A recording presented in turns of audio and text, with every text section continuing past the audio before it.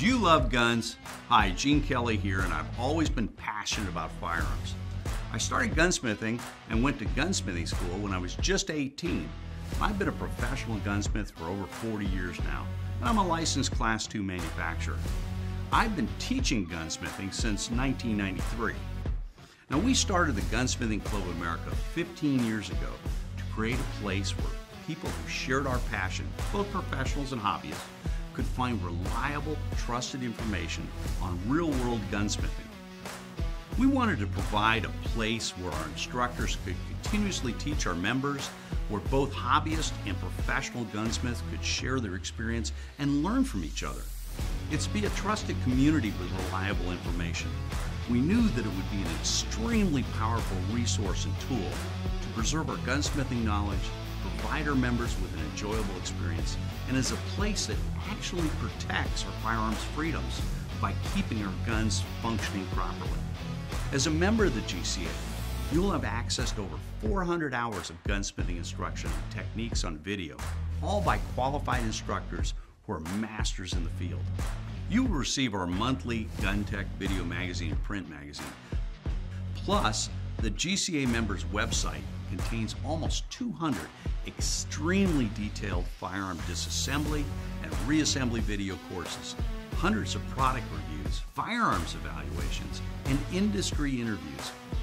The Gunsmithing Club of America is a one-of-a-kind organization. There's no other club or group specifically dedicated to the art, craft, and profession of gunsmithing.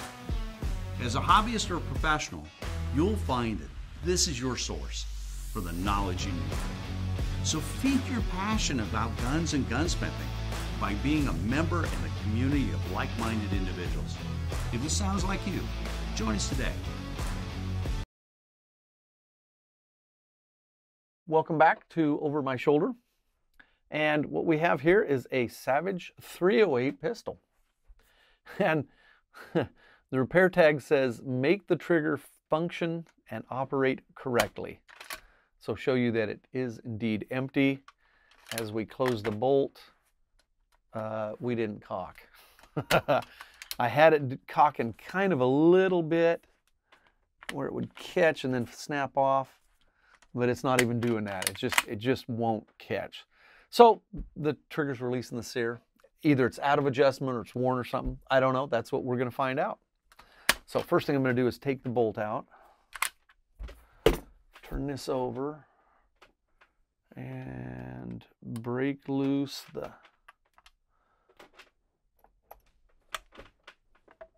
takedown screw.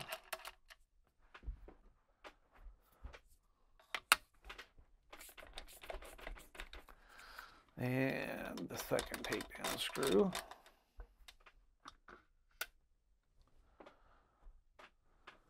All right. So, let's get a better look. Let me get something to point with.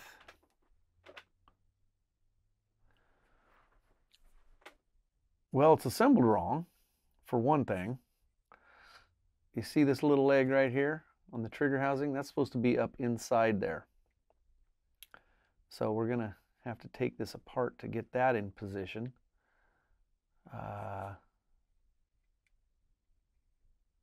And I think that might be just exactly what's going on. Oh, really? Okay. Yeah, when you pull the trigger, that whole assembly moves. And yeah, the whole assembly is not supposed to move like that.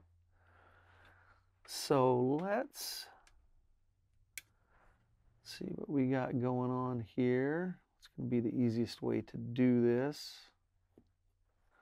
All right, let's try and take off that E-clip and pull that pin totally out.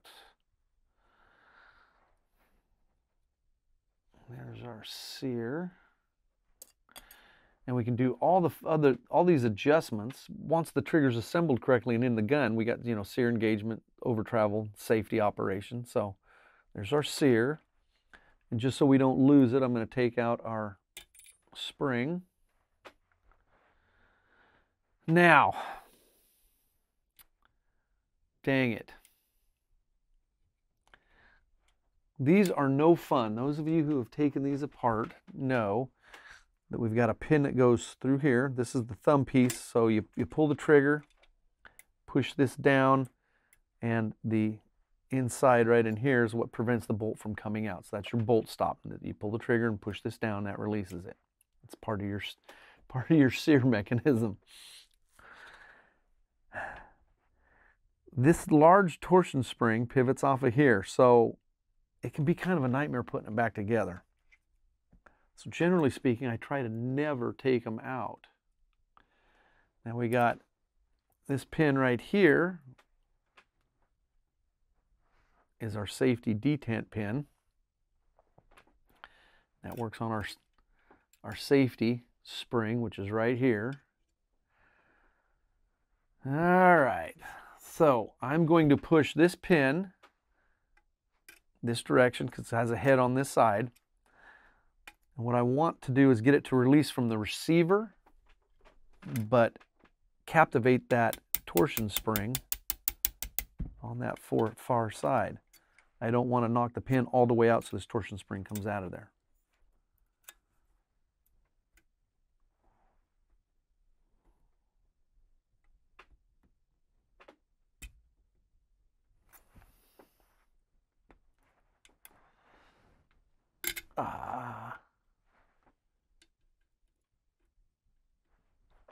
Now I can move this back to where that guy fits up inside there.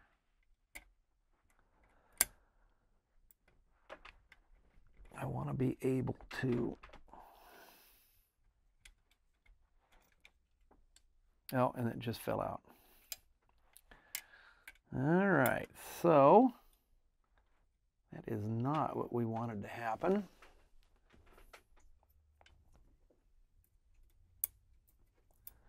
So there's that torsion spring. And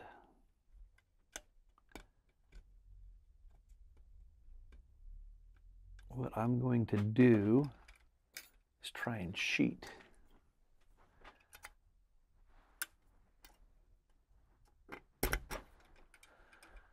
Come in from the back side with a punch. It's going to act kind of as a slave pin. Now it is a bit undersized. It's not the same diameter as the pin. And that allows some flex and some movement on a couple of these parts. One of those parts is going to be the safety. I need the safety to sit down closest to the receiver so I can slide the detent pin through the housing over the top of the safety. And come on now.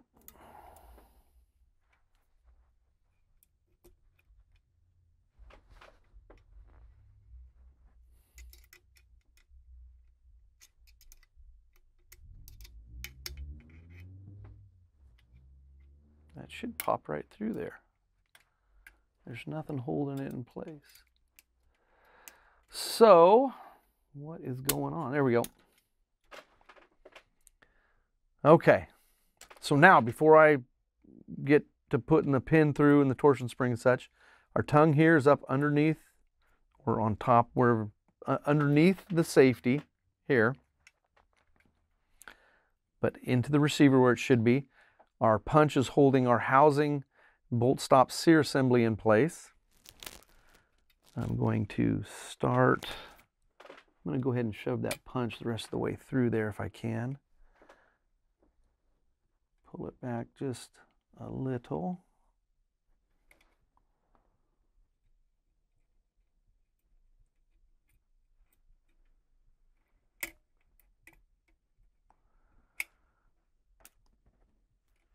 I know my fingers are in the way, guys. I do apologize, but sometimes you just gotta go with what you got.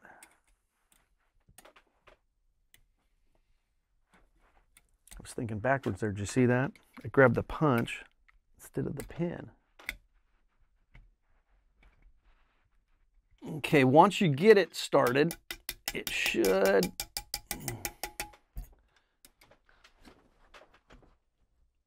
it's starting to come through, so I can go ahead and Seat that down the rest of the way. Our tongue is here. Our safety detent pin is installed. Our safety detents. Yep, all 3 spots. 1, 2, 3. Got it. Okay, so this guy slides down here. And this guy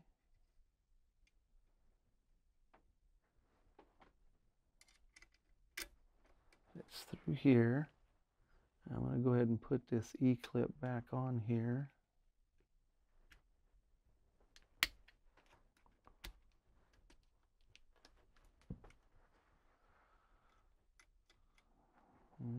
Okay. Now our spring.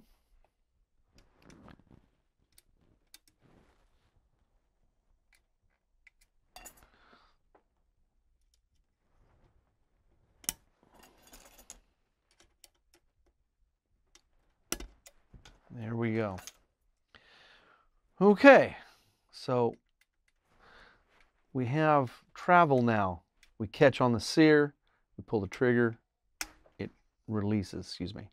So when the bolt goes in, which I'll put in here just a minute, bolt goes forward, we have take up here. We didn't have that take up before. As I pull the trigger bar moves forward, it forces the sear down here.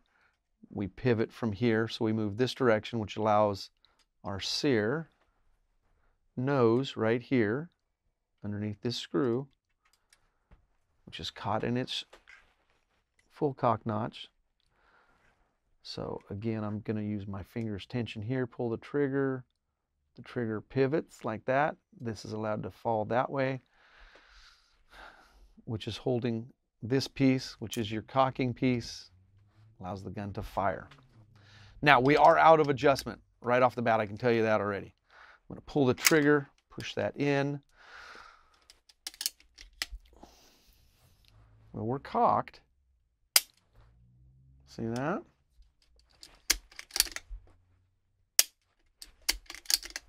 So we got the gun functioning. It's back into one piece. It functions. Now we just have to make it function a little better, or function completely correct. So obviously we have our safety. We're going to want to pull this safety all the way back, pull our trigger, and we fire. So hey, that's not quite what it's supposed to do. Now with the safety on in the all the way to the rear position, you can't open the bolt.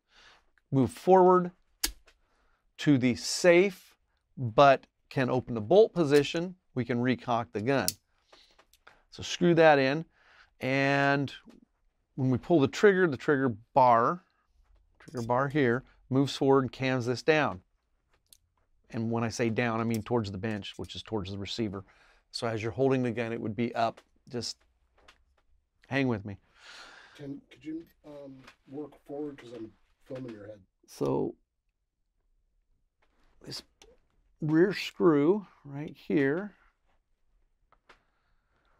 is the safety screw.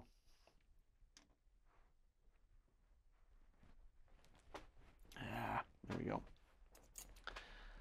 So right there is that screw. The safety's all the way on. I've screwed that screw in until it comes into contact with the safety. Now when the trigger's pulled, the trigger hits our sear, it can't move, everything stays safe.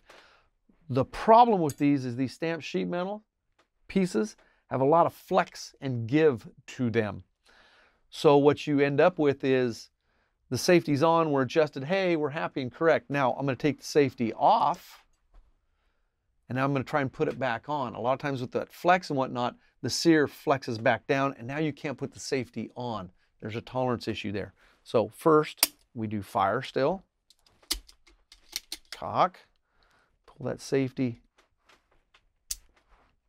I could force it on. I'm going to loosen that screw just a little bit. Pull that trigger. Get no movement of the sear. Good. So that's this screw, which we're going to seal with fingernail polish when we're done. This screw is your over travel screw. So as we pull the trigger, and this is going to be a little tricky.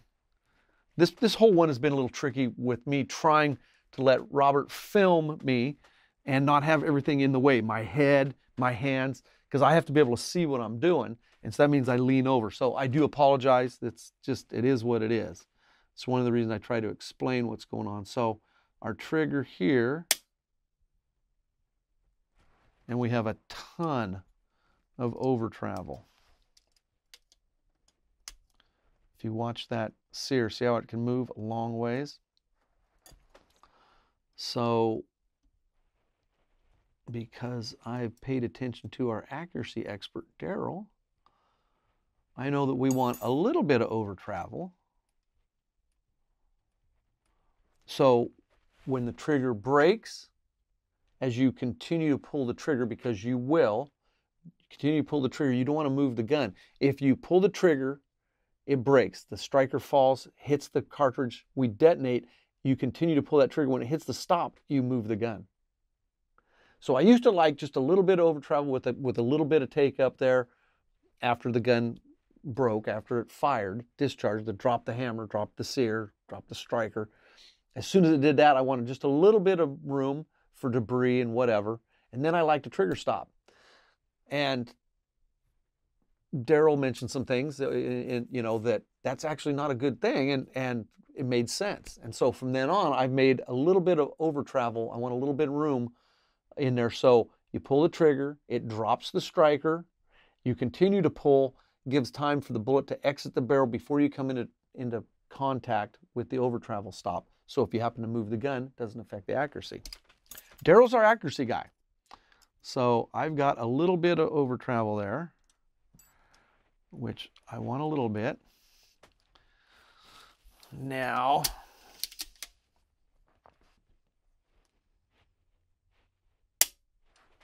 feels a lot better. Well, it works for one thing. Safety works, or should. Yeah, it's a little stiff. It works, but it's a little stiff. Now I'm probably going to lube that up a little bit, just so things slide a little easier. Back and forth. Good.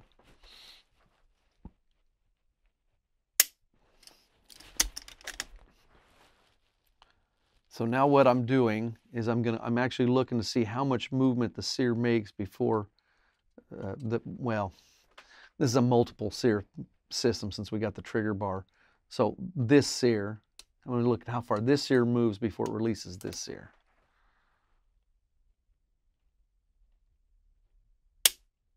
And it ain't a ton. So we're cocked.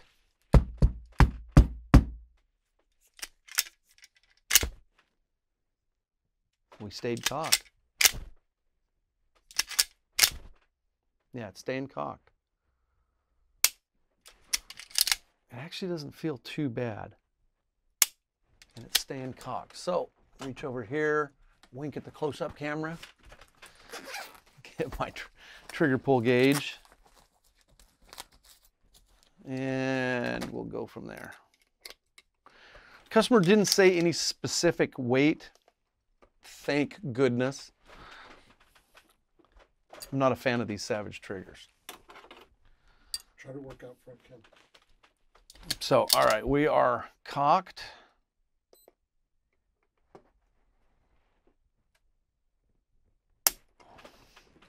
$13.5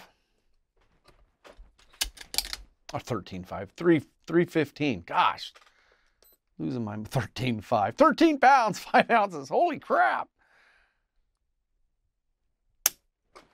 So 13 pounds, 13 ounces.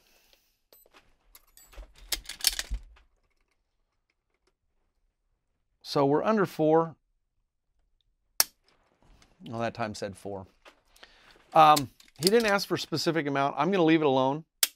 I'm going to put it back in the gun.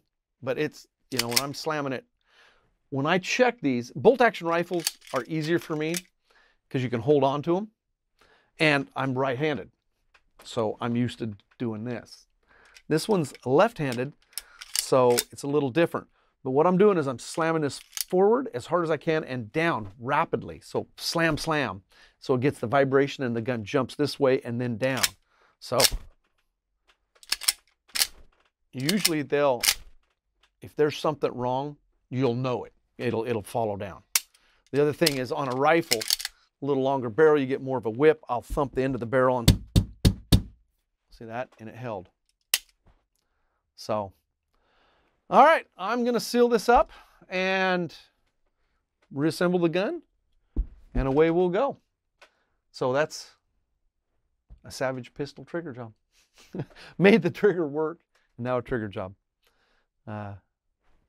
We will see you next time. Do you love guns? Hi, Gene Kelly here, and I've always been passionate about firearms. I started gunsmithing and went to gunsmithing school when I was just 18. I've been a professional gunsmith for over 40 years now, and I'm a licensed Class II manufacturer. I've been teaching gunsmithing since 1993. Now, we started the Gunsmithing Club of America 15 years ago to create a place where people who shared our passion, both professionals and hobbyists, could find reliable, trusted information on real-world gunsmithing. We wanted to provide a place where our instructors could continuously teach our members, where both hobbyists and professional gunsmiths could share their experience and learn from each other. It's to be a trusted community with reliable information. We knew that it would be an extremely powerful resource and tool to preserve our gunsmithing knowledge, provide our members with an enjoyable experience, and as a place that actually protects our firearms freedoms by keeping our guns functioning properly. As a member of the GCA, you'll have access to over 400 hours of gunsmithing instruction and techniques on video, all by qualified instructors who are masters in the field. You will receive our monthly Gun Tech video magazine and print magazine. Plus, the GCA members' website contains almost 200 extremely detailed firearm disassembly and reassembly video courses, hundreds of product reviews, firearms evaluations, and industry interviews. The Gunsmithing Club of America is a one-of-a-kind organization. There's no other club or group specifically dedicated to the art, craft, and profession of gunsmithing. As a hobbyist or a professional, you'll find that this is your source for the knowledge you need. So feed your passion about guns and gunsmithing by being a member in a community of like-minded individuals. If this sounds like you, join us today.